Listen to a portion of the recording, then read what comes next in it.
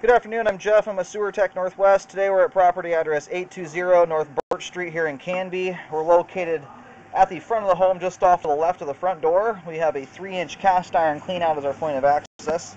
I'm going to insert the camera and check the overall condition and serviceability of the sanitary sewer line. We currently have water running. Here we go.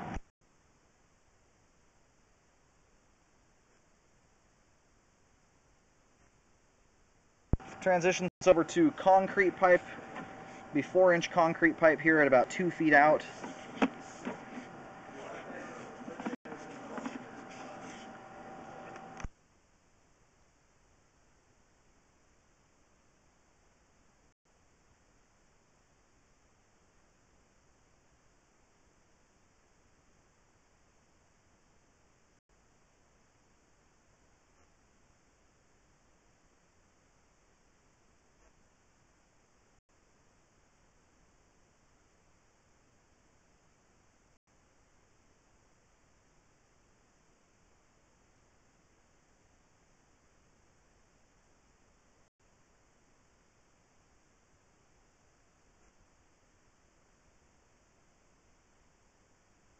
Looks like we do have some roots that are coming through here at about 22 feet out, actually about 23 feet.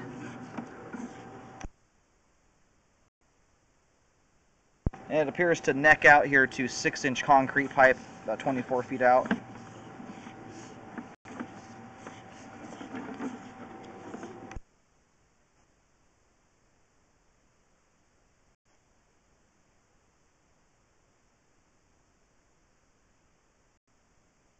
And here at 35 feet, we have reached the main lateral. We're going to let the line drain out here for a moment. Okay, I did locate the camera head successfully out on North Birch Street. The line's all drained out now. I'm going to go and start pulling back.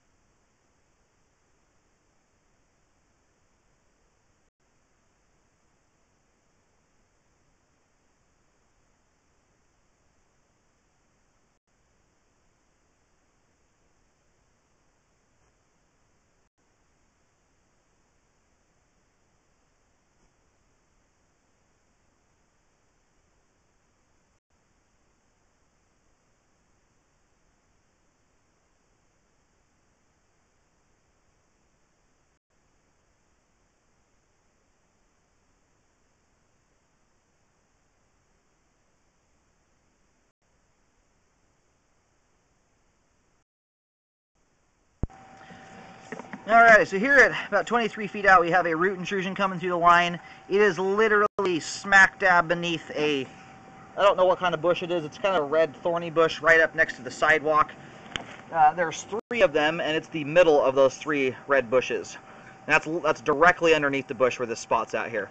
So I had to pull the camera back here a little bit. So my marking is going to be off by a little as far as the exact location. Basically, if you dig that whole bush up, you're going to find the sewer line. It's only 3 feet deep. So a pretty easy line to dig down to at least. And I do recommend a repair there. Those roots are not currently affecting the flow, but the nature of roots is they will continue to grow and can become a problem. So you either have to keep an eye on it constantly, or you just do the repair and take care of it permanently, which I would highly recommend doing. We have a couple other issues going on as well.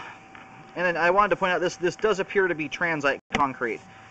Part of the line looks like it's standard aggregate. This part here I believe is transite. There's 2 different joints in the line here where we have these 2 holes that have developed on either side of the joint. So I'm going to locate this as well. All the repair spots are going to be marked with white X's. This is also 3 feet deep here. This is in the grass.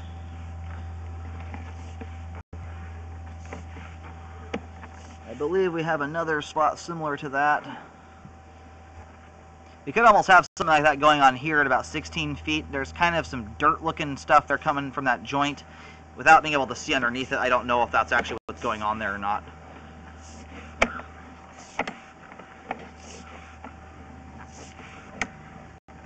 And then here is the other location where we have holes coming through the line, right at the joint.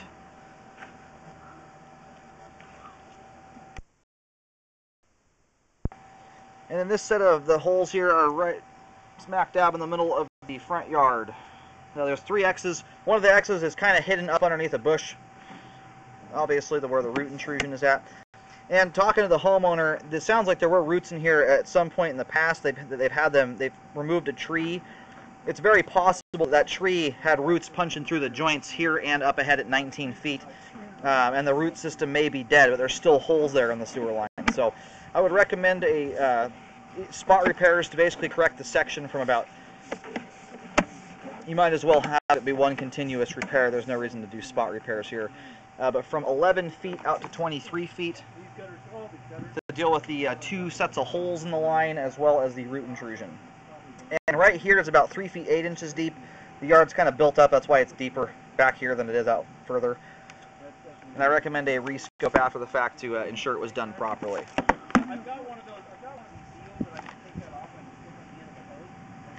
If you were to do a full replacement, now would be the time to do it. You're replacing, to fix this, you're replacing a good portion of it. I would look into doing a pipeliner as well and just fully updating the line, but this will probably be the more cheaper, cost-effective, at least right now, to deal with the current issues.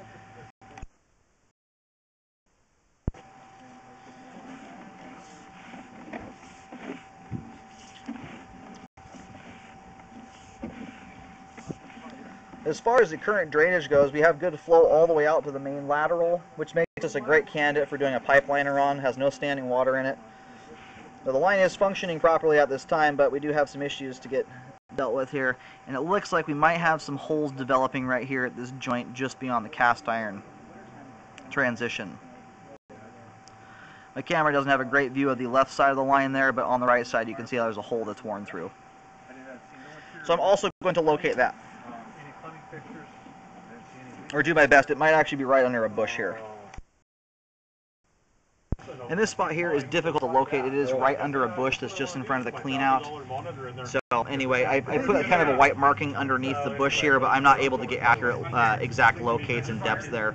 But I recommend correcting that as well. So basically from about 2 feet, 10 feet, 19 feet, and 23 feet we have either holes or a root in the line.